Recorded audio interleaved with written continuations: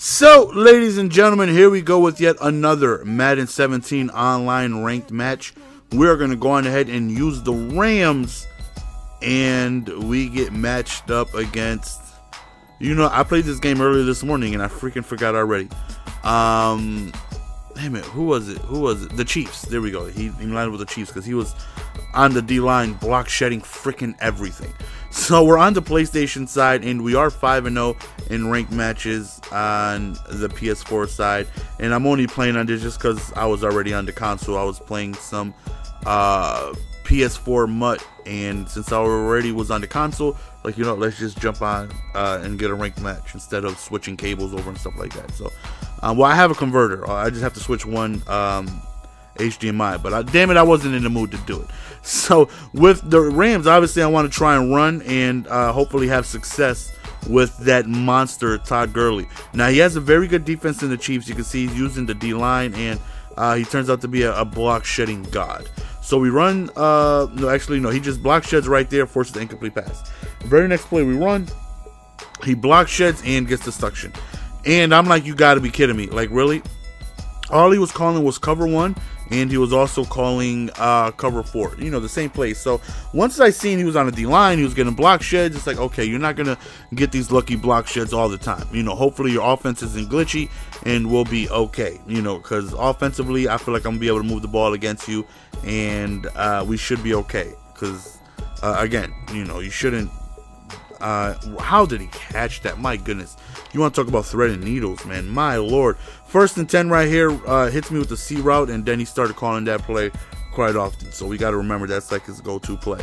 Right here, hits me in the flats, got 9 yards, and I'm like, damn, this man is like really moving the ball against me effortlessly. So we got to try and, put his back up against the wall somehow. We had him on a 3rd down, but this man called I don't know. But thankfully, we stopped that screen right there. We got a nice little block shed. Very next play, he calls a screen on the left side, but we are there to track him down. Now, he did line up in a play, and then we go on ahead and, well, then he called timeout, and then he came out and field goal. So, so 3-3, he does get ball at halftime. So, right here, again, we're feeling confident, again, because he's on a D-line. And, my thoughts and opinions on somebody facing when going up against somebody on a D-line is that it should be, difficult for him to stop certain plays, because certain plays, if you come out and stock cover 3 or whatever, the computer is just not going to play certain routes, and you have to make adjustments. Sometimes you have to use certain routes and combinations, and he's unable to do that because he's going to be on the D-line all day. How do we overthrow that, man? He was wide open. 2nd down right here, we're looking for the post over the middle, and we do end up finding Tavon Austin deep downfield over the middle, and we get ourselves in good position. So right here, we're going to go ahead and, waste clock, man. We have true clock on, and what I feel like was a mistake by him was that he does not call a timeout. He just allows me to eat this clock up and up again.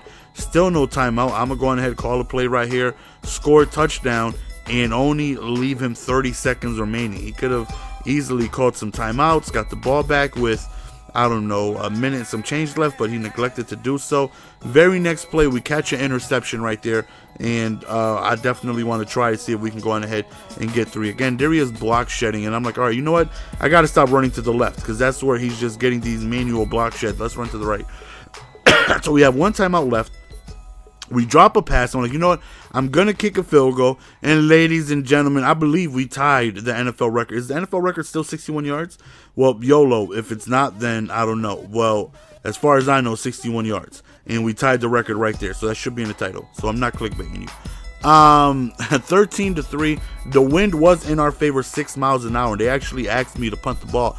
I was going to come out and field goal, and if I seen that the marker was unable to reach the goalpost, I would have just called the timeout and punted the ball. But I had a chance to make it. I just needed the perfect kick, and thankfully we were able to go on ahead and get that. So he starts off with ball in the 2nd half, and even though he was moving the ball, decently at times, still feel like we'll be in good shape. But then he sneaks in a run on me, and I definitely was not expecting that. So he ends up getting a huge score, bringing it to a 3-point game. So now we're on offense, and I feel confident as almighty hell. You know, I really, again, don't feel like he's going to be able to live off these block sheds. So we had a play, but then we stumble and fall down. So we're going to run to the right side right here.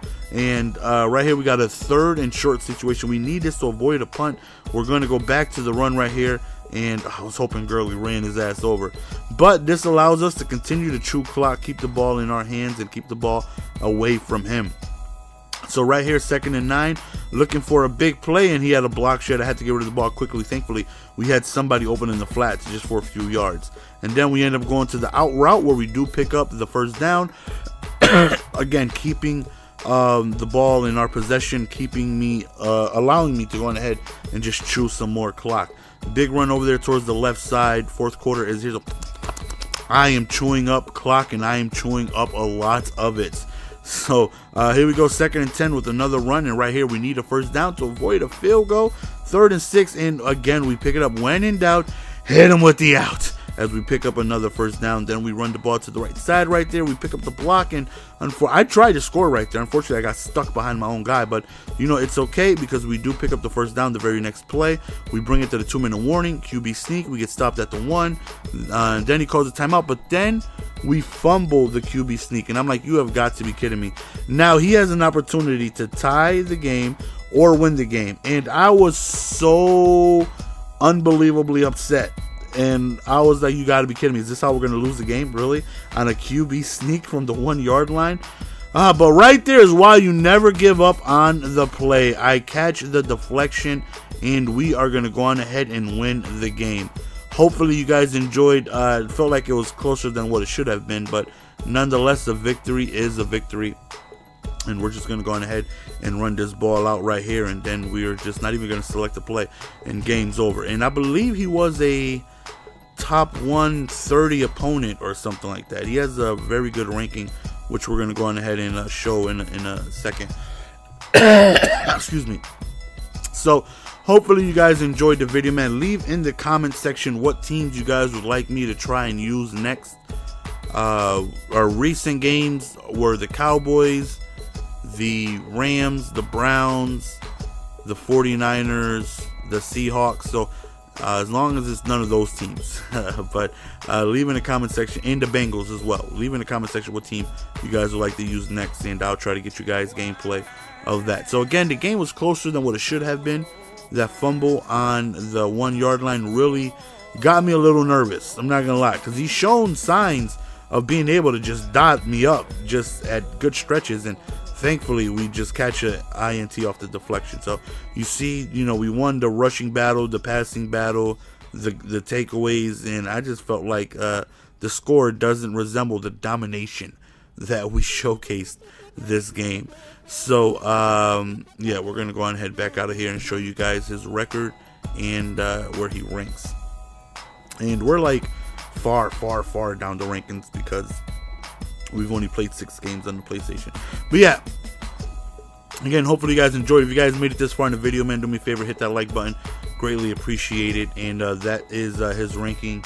He's a top 125 opponent. Hopefully you guys enjoyed. Follow me on Twitter if you guys don't already. Peace.